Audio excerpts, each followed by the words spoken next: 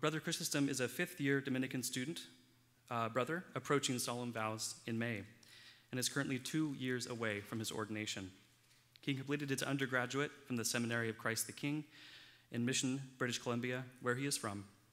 His MA Philosophy last spring at DSPT, and is currently in the MDiv program at DSPT.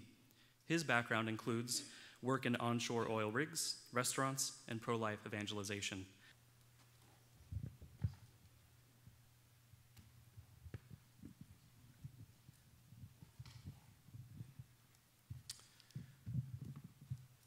Okay, so in preparing for talking here today, I actually went through 3 different drafts.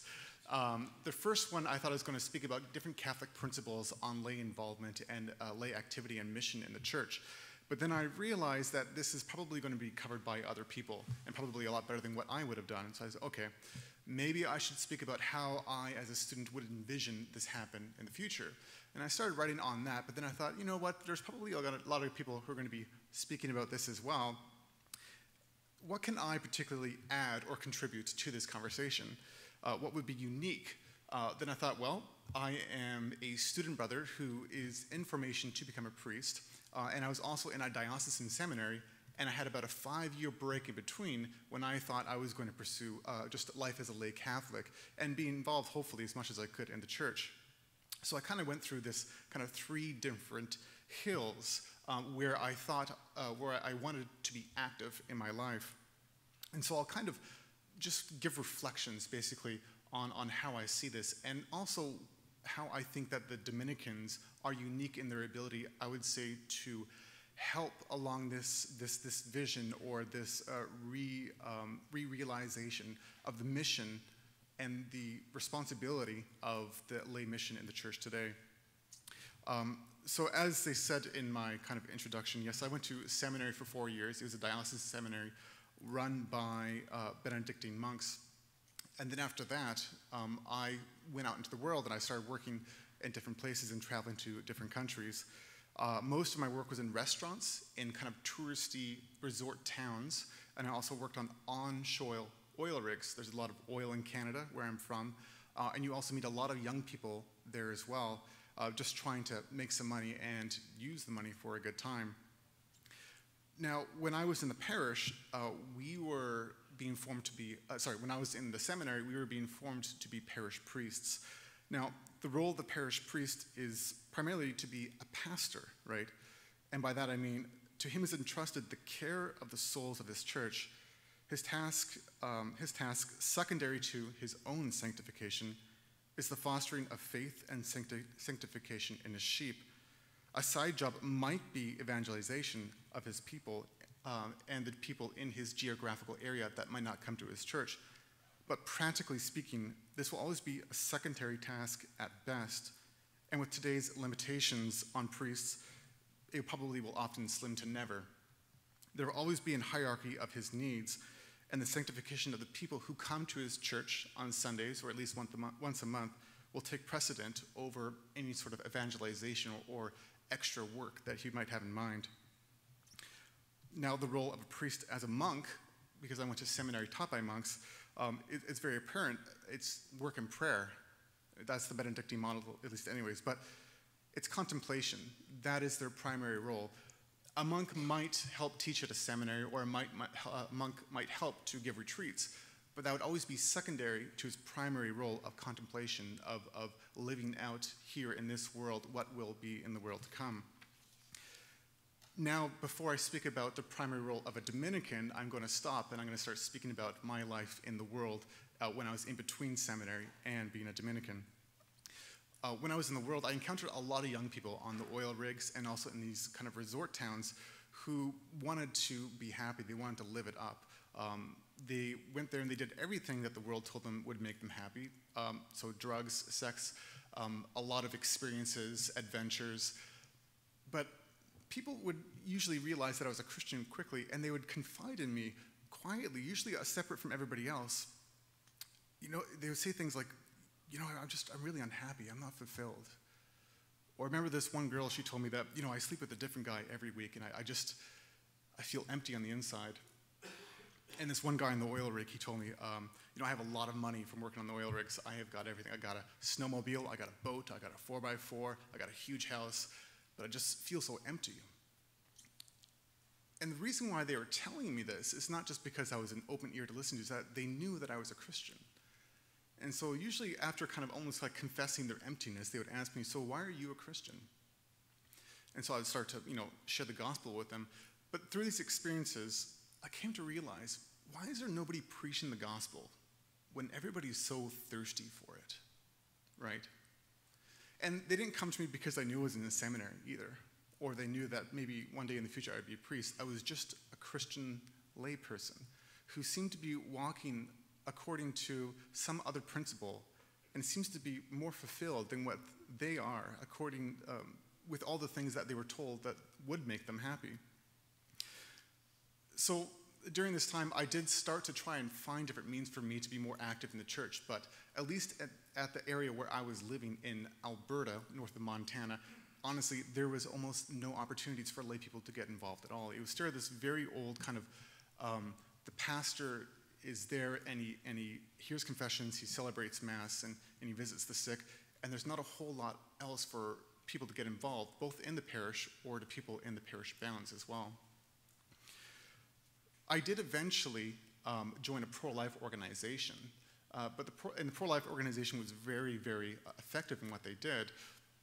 But unfortunately, the local bishop at that time didn't condone the organization. He thought they were too aggressive. Fortunately, the bishop after that, a few years later, then condoned that organization and brought them into the high schools to come speak to the kids as well. But you can see the kind of dilemma I felt when I was a layperson at that time. And then eventually I met the Dominicans. Now, the life of the Dominican, on the other hand, remember the parish priest primarily is for the people in his parish. The monk is primarily for the life of contemplation. The Dominican, on the other hand, is primarily apostolic. Today we have parishes and schools to run, yes, in our order, but the identity of Dominican is fundamentally to be apostolic, untethered to the care of the souls, but rather seeking the conversion and salvation of souls. We know that we as a province and order will probably never fully abandon parishes, since converted Christians always need a body to be attached to. Christians on their own don't make sense. You need to be with other Christians. So if you want to convert souls, you have to bring them to a body that they can be a part of in order for them to be alive. All these things being said, it seems to me that the role that we as Dominicans are trying to place ourselves in the 21st century is a rather similar role that we are trying to carve out for the laity as well. The roles are not identical, since we have different hierarchical needs in our personal lives that we need to address. The Dominican typically being availed to contemplation first, and then apostolic life seconded, and the layperson more preoccupied in the sanctification education of their own families, their jobs second, and then apostolic life, if they have time, third. Nonetheless, both seek today to discover new avenues not directly linked and dependent upon sacramental activities that will bring people into a personal relationship with Jesus Christ. We both seek means to not just sacramentalize people through the parochial network, but to bring them to be disciples of Jesus Christ. There are roles for the laity to fill, yes, in the parish, right? So as finance minister or DRE, but I think it can be a little bit difficult for them to find roles outside of the parochial system. I think we're all very well that, lay people, some of them are really great at being administrators, and priests, we're not formed actually to be administrators. We're formed in theology and philosophy, and some of us might have an administrative background. And so I think there is this general awareness, but there is a lack of awareness, I think, that lay people can, and priests can be co-responsible in evangelization outside of the strictly parochial network. There is a movement in our Dominican province to allow more room for innovation outside of this parish model, but we are still trying to find out exactly how this materializes. In fact, we just created a new full-time position of Office of Evangelization and Discipleship for one of our priests to full-time fulfill. Nonetheless, the biggest step to take is the one that is to actually make room for initiative. Now, simply, it often happens that where the priests go, the laity often follow. We have spoken of a clerical culture in the church, and sometimes it is just better to work with what you have than to just try to drastically change it. Lay initiative today is growing, but if it was trailblazed with priests and laity working together for evangelization, it'd become a lot more fluid. I think that Father Michael Sweeney's work with the Lay Mission Society is a preeminent example of this. So what do I see in the future from my perspective as a student brother, as a Dominican student brother, a few years away from ordination? It is that it is not a question as to whether there will be greater lay involvement in the mission of the church. It is a question as to whether you are doing it well or not. This stands both in the parish and in apostolic life as well. However, if there is to be truly co-responsibility in apostolic work that involves evangelization, there has to be well-educated lay people as well who can act as leaders alongside the clergy. I think that sometimes there can be a bit of suspicion both on the part of the clergy towards lay people and of lay people towards the clergy. I think sometimes the clergy can be worried that there might be, if something is completely dominantly lay-led, it could run into some kind of excess, either excess in heterodoxy or in heteropraxis. Vice versa, like in the case of the pro-life work I was with, some of the lay people and dominantly lay organizations fear that if priests get too involved, they'll stop you or they'll shut you down because you're not acting according to how they envision things. But I think that instead of just, I think that that this whole conference, I think what this conference is trying to kind of trailblaze and kind of the idealism that we're trying to tear down is that it is a either or, but rather we are co-responsible for making disciples of Jesus Christ. And going back to the point that I was digressing from, is that what we need, therefore, in order to help break down this kind of mutual suspicion that sometimes, I'm not saying always happens, sometimes occurs, is for lay people to take higher studies in education. Being a clerical student at the DSPT, then, has been a tremendous blessing because I study alongside lay students.